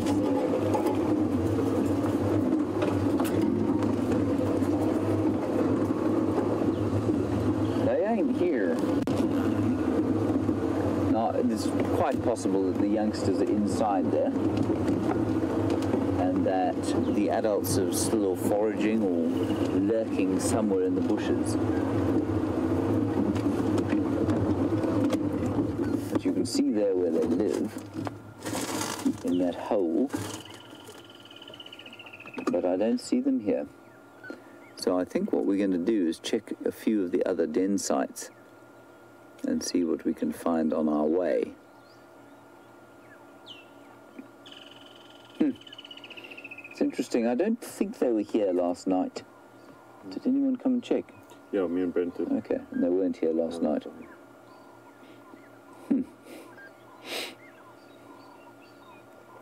Right, well, that's that then.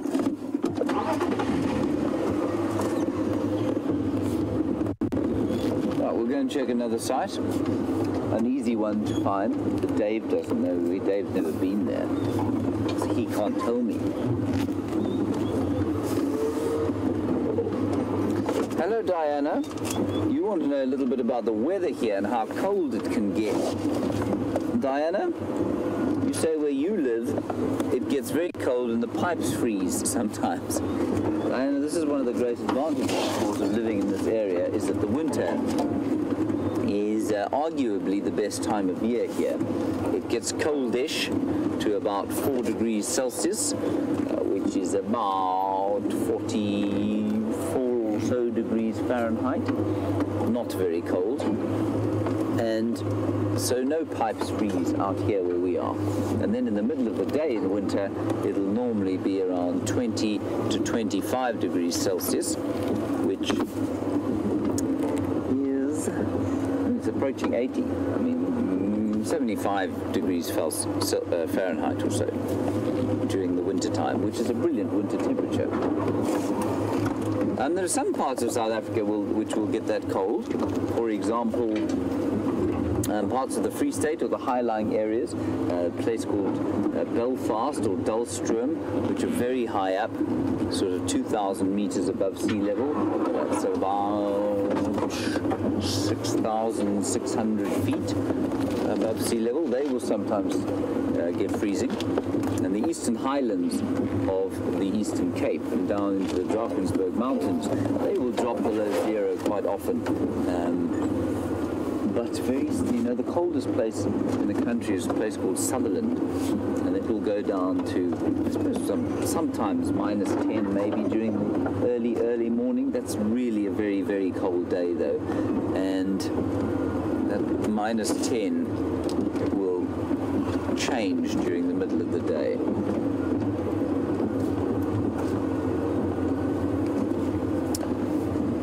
Hello, Avril.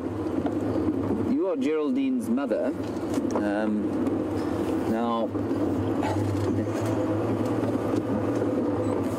first of all, you were most amused by the fact that I might have got lost going to the hyena den.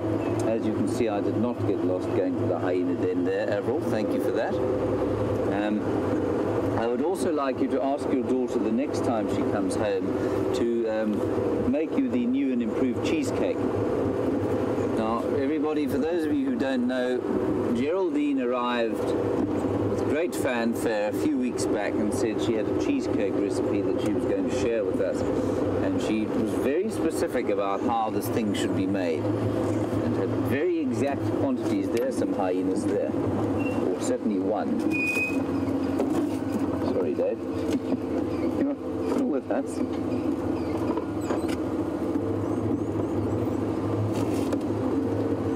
And I will continue the story, the sad story of Geraldine and the cheesecake once we've had a look at this hyena.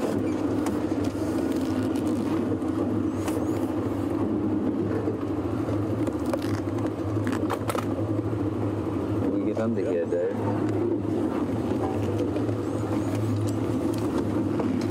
There are cubs here. There's another one the other side there.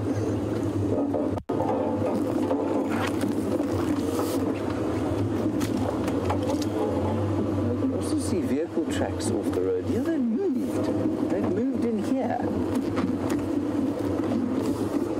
Well, not all of them. That looks like the D. This looks like the porky.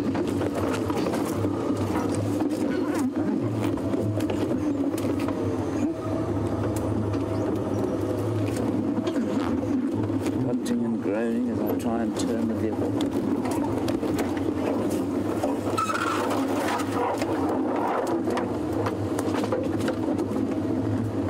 Now this is a very recently excavated den, this one.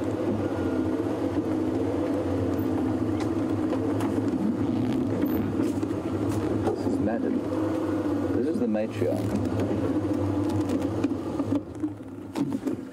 Those are not her two youngsters. That's D1 and D2, I think. And that's the size they are. And this is a totally different situation. Isn't that a perfect little picture of them lying on their hole there? So what they would have done is excavated this burrow. They would have excavated some holes And they would have created for themselves inside the den an easy place to sit, a safe place where no other predator can get in.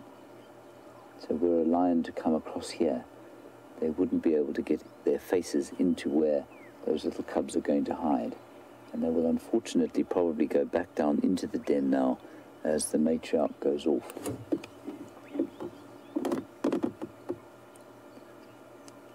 So the female is leaving.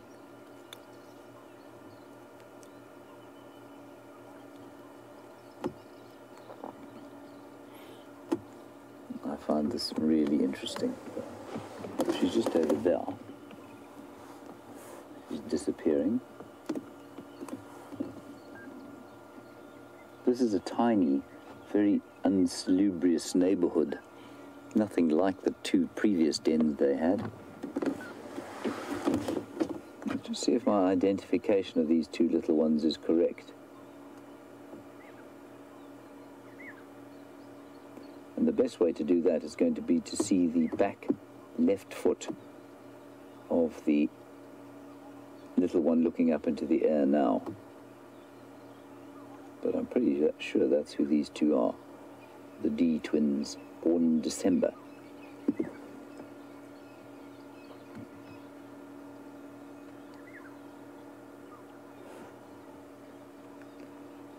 It is quite strange. They should be out here on their own with no adults around. Their little claws. Now you can see their little claws sticking out there. And they'll be blunt, much like a dog's claws. And you can always see a hyena's claws in its track.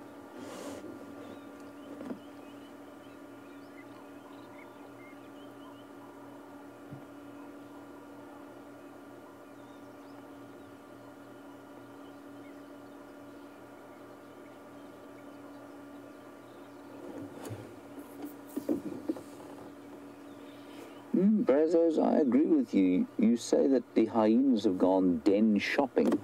Yes, they do seem to have gone shopping for dens. They haven't found a very nice one here.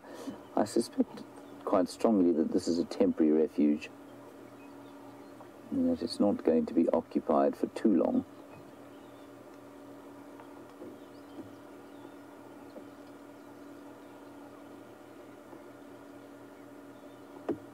Yes. I think Katie's absolutely correct. Katie, you say I've just been put on babysitting duty. As I arrived, the mother said, well, there you go. These are yours. You look after them. Of course, not their mother, that one. If these are who I think they are. I don't see how they could be anyone else, really.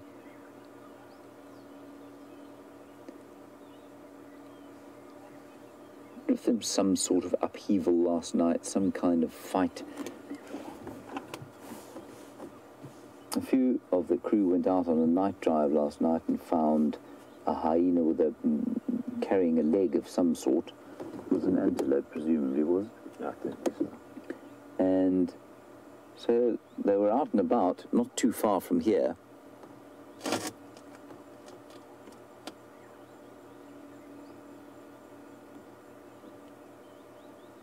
They'll probably go into the den. You can see them edging towards the hole. Much like the cats, of course, they will sleep for most of the day, although they're a little bit more active, thankfully. And that, everybody, is that.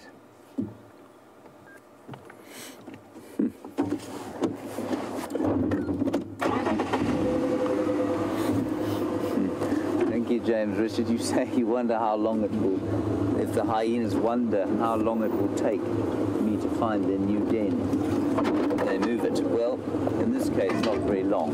It was right next to the road there. I mean, we're right next to the road there. Right, I think we should carry on with the story of Jerry and the cheesecake. So, somebody else has been in here, though. Somebody else has driven in here yesterday. I can see their tracks.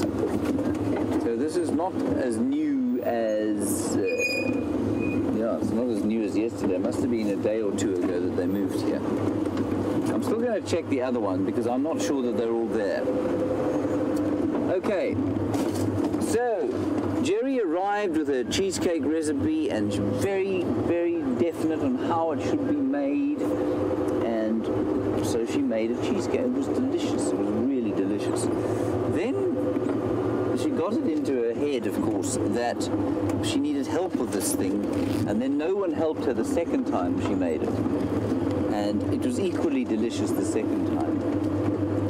And then the third time, she just refused to make it because no one would help her, you see. So Kirsten and I took up the mantle of the cheesecake chefs, and we made it ourselves. We made a few modifications. And the biggest thing that we did, of course, was freeze it. Because it's summertime here, and the camp went into raptures of joy when they tasted our frozen cheesecake, the very slightly modified recipe. Jerry, of course, by this stage had left for Johannesburg, and when she was sent pictures of this cheesecake and the camp basically lying about in absolute wonderment and joy at what they'd been given to eat, well, I feel that she became slightly jealous. Anyway, she returned the other day, and Jerry and I then made another frozen cheesecake. I do feel that she referred to me as a bad sous chef, which, given that I was teaching her the new recipe, I thought was a bit unfair. But she also had apoplectic fit. When I I don't measure anything, you see. I just kind of guess the quantities, and well, like all great chefs do, you know. I mean, how often do you see Gordon Ramsay with a cup measure checking things, or Jamie Oliver weighing out how many chives he should put in his soup? He just knows. And with all great chefs, we just know. We have a feeling as to how much should go in the cheesecake, you see. And it was a roaring success. And the reason it's a roaring success, of course, is because if you freeze in something, it's very difficult for it not to be a success on a hot day out here. Sweet and frozen, delicious. I'm actually one of the world's worst cooks. So, I mean, the fact that we've managed to make this cheesecake is a testament to the ease of the recipe. Thank you, Jerry. You can make another one now if you like. You can go back to camp. Louise will handle the final control, and we will have cheesecake for breakfast. No, Geraldine is now challenging me to a souffle off. Jerry, you can happily have that one. You win. I'm not a chef. I'm not a cook. Souffle would unquestionably end up as a disgusting mush if I tried to make it.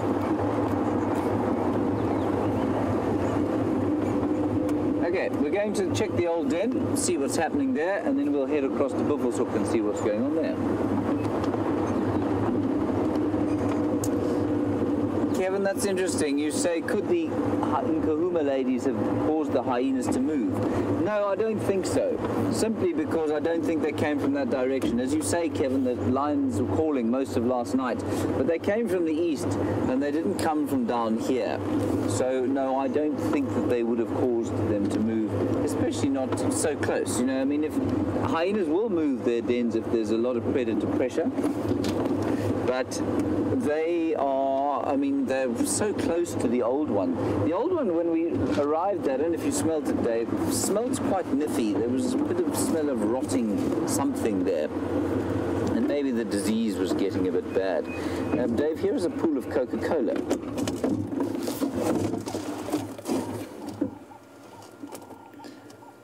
It is obviously not Coca-Cola, everybody.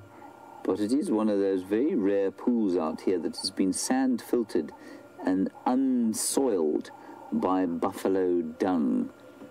So there's some interesting little things that live in it. And one of the things whenever I drive past this little pool, I hope to see is a green-backed heron. And a green-backed heron would sit on that branch on the top of your screen there, the very top of your screen. He would sit there and wait. He'd probably pick up an insect or a small leaf out and place it on the surface of the water as a bait for the fish, and then as the fish rise to bite on that leaf or that little insect that's been specially placed there, the heron would drop off the branch and grab it. But this is a fairly stagnant pond at the moment. And we were talking about mosquitoes earlier. Well, if the mosquitoes are going to come from anywhere, it is a pool like this one. Right. On we go.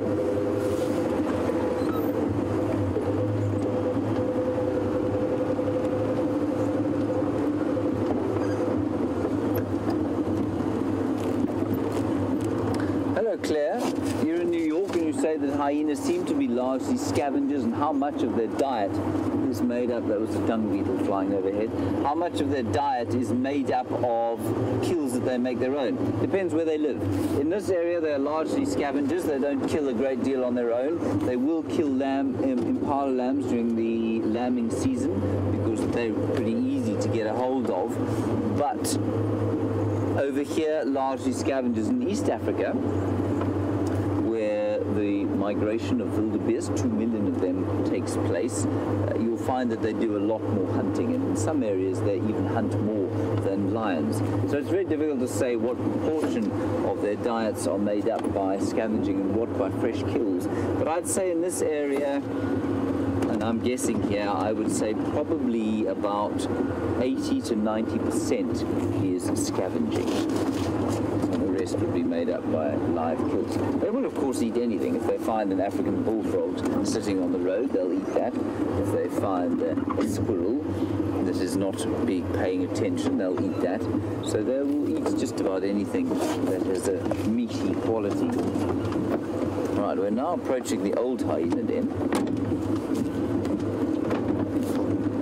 See if there isn't anything going on here. Hold on, David.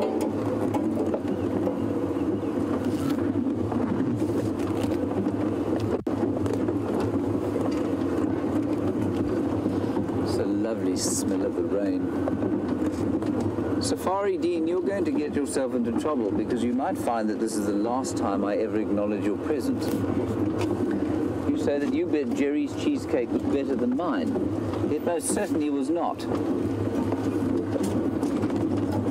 The only reason mine was better was that it was frozen. And of course it is summertime here. No, this den has not been reoccupied as far as I can see.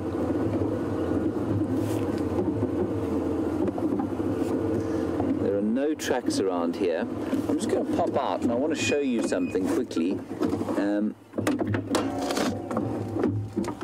Safari Dean.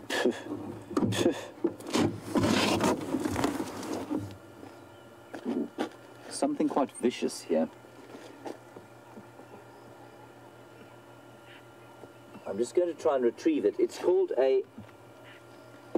Oh, no. I had him. He's an ant. He's a vicious-looking ant. And I think he's known as the Matabele ant, if I'm not mistaken. He's huge. Can you see how big he is? With the big jaws. You don't want those things sticking into you.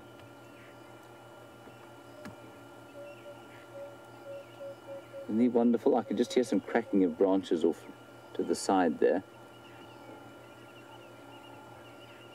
Am I making this impossible, Dave? No, you're right. Perfect. Isn't he amazing? The way he moves? Huge thing. He's about, well, I mean, you can see how big he is. It's a buffalo, Dave. There's a buffalo over there.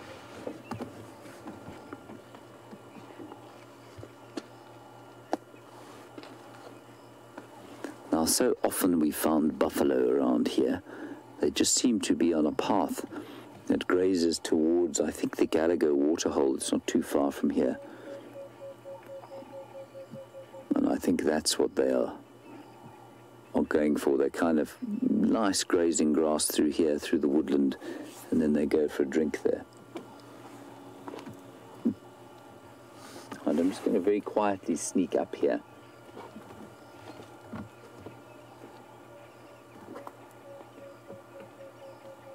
Many buffalo tracks.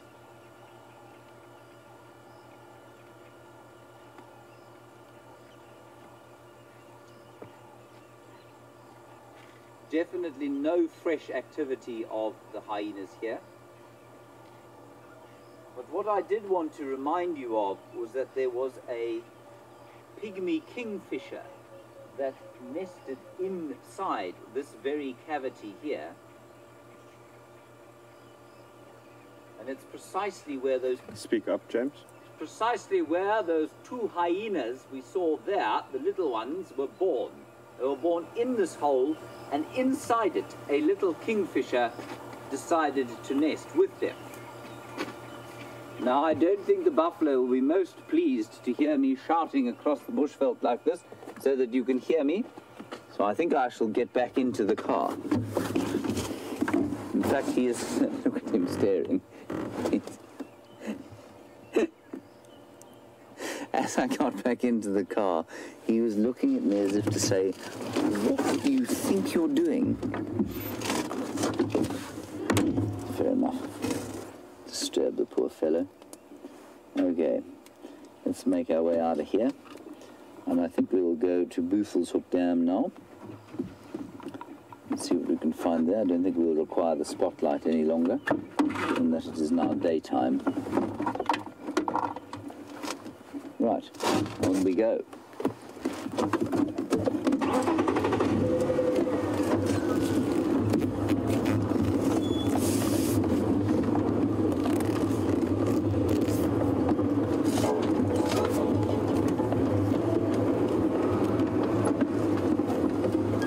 Certainly the flies have been very enthusiastic as a result of the rain.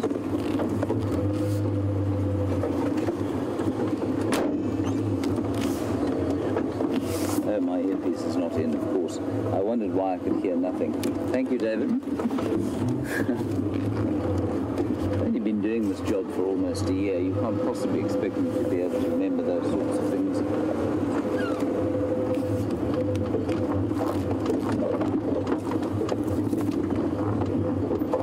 Hello, Clayton. You want to know about bullet ants? I've never heard of a bullet ant. And you say, are there any in South Africa?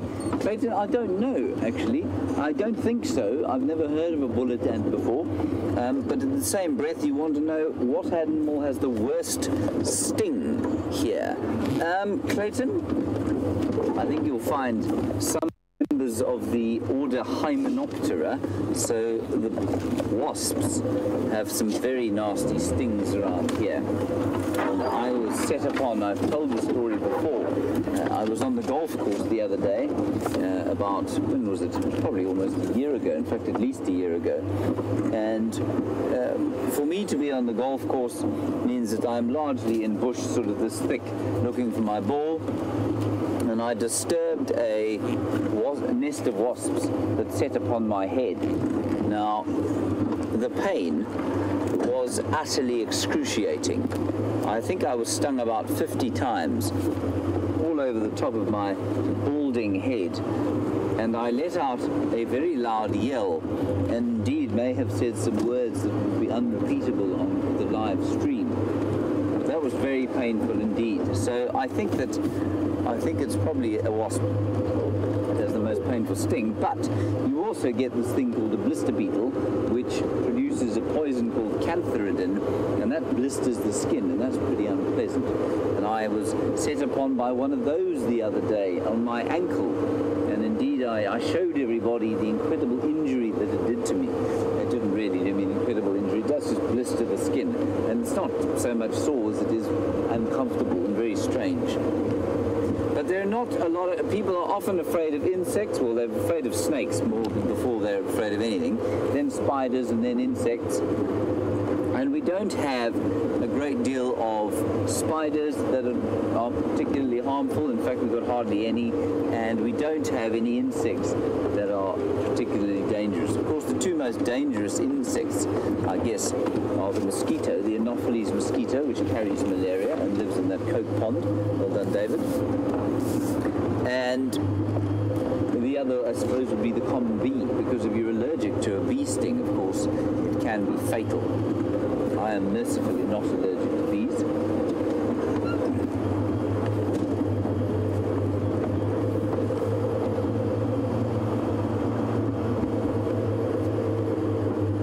Here comes some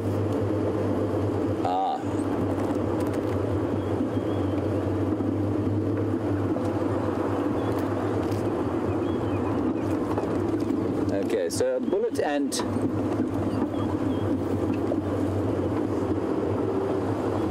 A bullet ant is a bullet ant is found in the New World. So in the forests of apparently Paraguay, Honduras, Central America, and possibly up into the United States. And it's a very powerful sting. It's named for that very powerful sting that it has. It is in lowland forests. Thank you very much. I didn't just suck that out of the ether. That was read to me on my earpiece. Thank you, Louise and Jerry. And then, of course, I mean, we were talking about stings of insects.